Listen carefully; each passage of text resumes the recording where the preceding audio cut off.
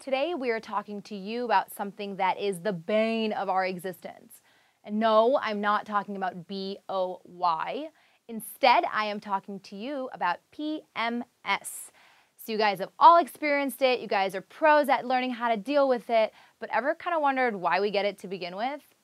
What's going on?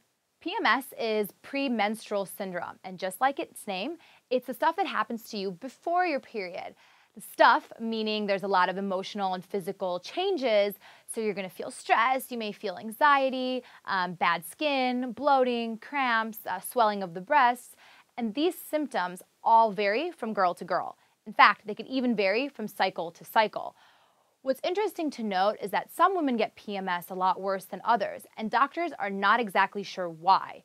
Hormonal shifts really is what causes it. Now, most PMS can be controlled through light exercising or mild crocin. But unfortunately, if you get PMS that's so debilitating that you can't even get out of bed, or you have such horrible cramps that you can't do anything that day, you should definitely go see a doctor. So I kept it short and sweet for you today, but if you guys have more questions on your periods or, whatever else really, feel free to email me, go ahead and SMS me. Don't forget to subscribe, and I'll see you guys later.